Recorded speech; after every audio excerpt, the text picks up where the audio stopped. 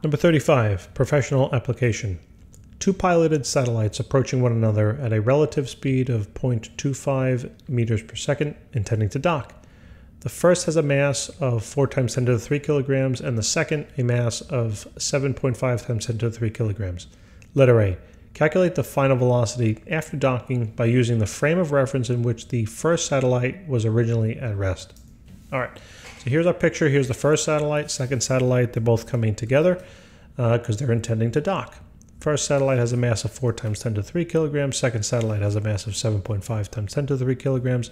They don't tell us their velocities in the first part, right? They tell us the relative speeds, but they want us for letter A to calculate the final velocity of this docking, assuming that the first satellite is at rest.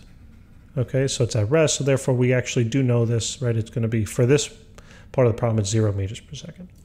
So now think about the nature of this question. You got two objects coming together. After they dock, they're going to stick together.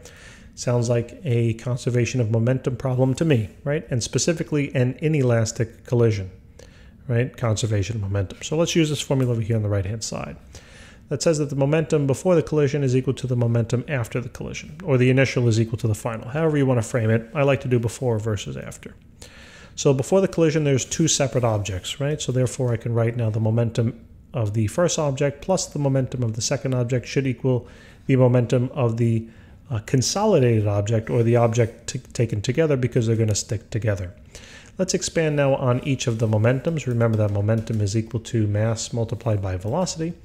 So now expanding the momentum of the first satellite, I can write the mass of the first satellite multiplied by the velocity of that first satellite before the collision, right? I should have little befores here, right? Plus then the mass of the second satellite multiplied by the velocity of that second, oh my goodness, what's going, can't speak right now.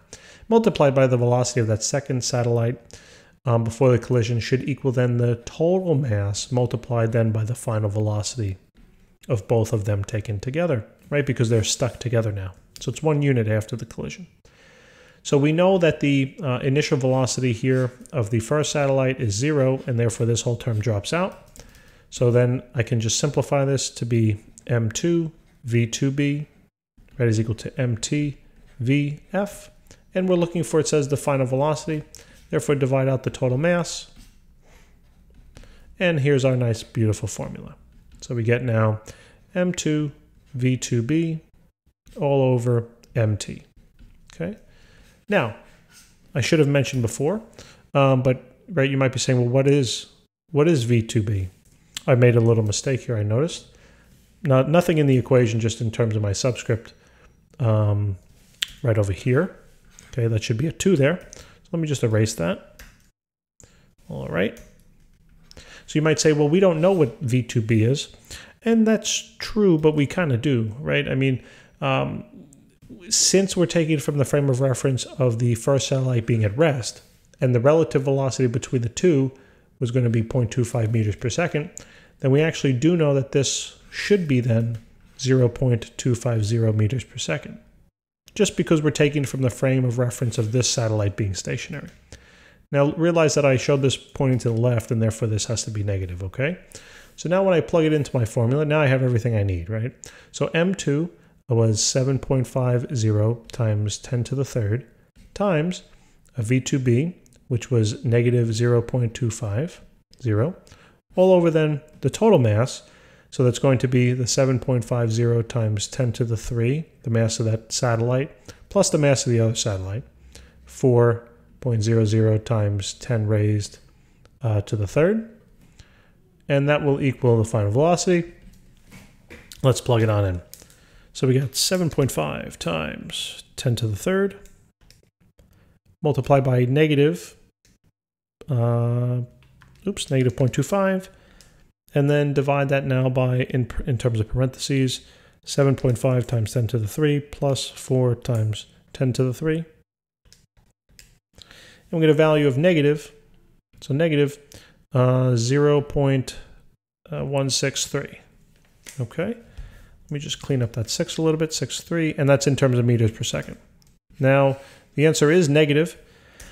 Reason why is because, you know, the mass, if you're looking at these two objects taken together, you know, not only is this object moving to the left, but it's also more massive, right, than the first satellite. So therefore, after the collision, this system taken together should be traveling to the left. So that makes sense. So that is that's letter A, right? Okay. So now it wants to know what is the loss of kinetic energy in this inelastic collision. So now for letter B, right, we've set up this equation before that the kinetic energy, right, lost, right, should be equal to the initial value, okay, the kinetic energy initially, minus the kinetic energy finally. All right, think about it as if you tried to figure out how much money you lost at a casino. If you started with 100 and you ended up leaving the casino with 80, how much money did you lose? You lost 20, right? You just subtract the 2. So that's why it's initial minus final. So expanding on this, right, kinetic energy lost will be equal to the initial kinetic energy. Now, initially, we have both of these objects over here separated, right? So there's really the kinetic energy of the first satellite initially plus the kinetic energy of the second satellite initially, right? In brackets, if you like, minus then the final kinetic energy. Now, just thinking ahead a little bit here, what is the initial kinetic energy of object 1 over here? What's the initial kinetic energy? Remember, kinetic energy is a function of velocity. It's 1/2 mv squared. What's the velocity of the first satellite? 0. So therefore, the kinetic energy here is also 0 initially for the first satellite. So now I'm just going to kinetic energy lost will be equal to basically just the kinetic energy of the second object initially. So I'm going to expand on that already. 1/2 the mass of that second object multiplied by its initial velocity squared, or before the collision, that is, minus then the final, which would be 1/2. Remember, the final state is now when these two objects are taken together, so therefore the mass, I need to consider the total mass, and multiplied by its final velocity that we just found over here, squared. So now let's just throw it on in. Well, not yet. We got to plug the numbers in, and then we can throw it on into that calculator. So 1/2 times the mass of the second object, which was 7.5, times 10 to the third, multiplied by the velocity squared, its initial, which was negative 0.25 squared. Right now, minus 1/2, probably going to have to write it underneath. It's going to be 1/2 times the total mass. Okay, remember the total mass is just these masses added together. All right, so let's just do that quickly. You can throw that into the calculator. That should be somewhere. It should come out to be something like what does it look like? 1.175, right? 1.175. Man, I'm still going to run out of room. So 1.175 times 10 to the fourth, right? And then that's multiplied by the final velocity squared, which we found over here. So that's going to be 0.163. It's negative. If you want, you can throw it in, but remember, you're going to square it, so it really cancels it on out. So the kinetic energy lost now will be equal to, let's just calculate this. 1 second, let me just clear it out. Okay.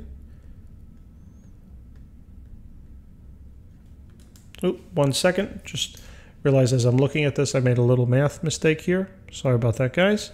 Just erase, I made the math mistake over here. Just going to correct that quickly. The mass is not that. I added a 7 in there, which I'm sure some of you, probably all of you, caught. So I was just seeing if you were paying attention. So this is 1.15 times 10 to the fourth. Okay. So now let's calculate it. So now we should be good. So 0.5 times 7.5 times 10 to the third times, if you want, negative point. Actually, I'm going to leave out the negative because I know it's going to turn into be a positive. You got to be careful here with parentheses, but just know that it will turn out to be positive. So you can just plug in the positive value anyway. And then that's going to be minus 0.5 times 1.15 times 10 to the fourth times 0.163 squared. So we get about 81.6. Okay, so 81.6. 81.6, and that is in terms of joules, all right? So that's the amount of energy lost. Okay, so now let's take a look at the next question. Letter C, repeat. I love that. Repeat both parts by using the frame of reference in which the second satellite was originally at rest. All right, so let's just do that quickly. I'm not going to rewrite everything because basically the only thing that's going to happen now is if you were to think, you know, remember we dropped this term out before. Instead of that term dropping out, this term is now going to drop out because the second object is not moving, right? So basically the only change in my formula here is going to be in terms of the numerator. All right, so my formula now becomes, instead of, you know, this formula over here, it now becomes, oops, M1 V1B over MT. Okay, and now we can just throw the numbers on into the formula over here. All right, and that will then equal, I'm just going to keep working my way on over here. I feel like I'm doing an organic synthesis. So we have 4 times 10 to the third multiplied by the initial velocity of b. Now realize that this would have been 0, right? And now this is going to be the 0.25 meters per second. The difference now is I'm going to plug it in to be positive because it's moving to the right. Okay, so this is now going to be 0.250, and that's all divided by the total mass, which again we calculated before to be 1.15 times 10 to the fourth. And now let's just see what it comes out to be in the calculator. So 4 times 10 to the 3. 4 times 10 to the 3 times 0.25, all divided by 1.15 times 10 to the fourth. And we get a value here that's positive. So now here, continued on down here, the final velocity now of the system would have been 0.086, well, really 870, right? Okay. So that now works out to be, and that is in terms of, what do we get here? Meters, yeah, meters per second. Sorry, I was just looking at my other value. So the value, so now explaining this, the values here were different, right? Notice the magnitude. I'm not even worried about the sign necessarily, but look at the magnitude, right? 0.087, and this was 0.163. So the velocities are different right after the collision. Well, why is that the case? Well, because since I assumed this wasn't moving in the first letter A over here, and this was the one that was moving, and since it had a larger mass, it also had a higher momentum, right? Realize that this term up here is the momentum. And these numbers here in terms of the momentum are larger than in this problem. So that's why the velocity should have been greater, okay? Now in terms of then calculating, what did they want us to do? The change of kinetic energy. Okay, so we'd have to calculate that now. And again, you know, I'd be looking to plug stuff into my formula over here. Actually, let me backtrack. The difference now is that this kinetic energy is not the one that's canceled anymore. It would now be the second object, right?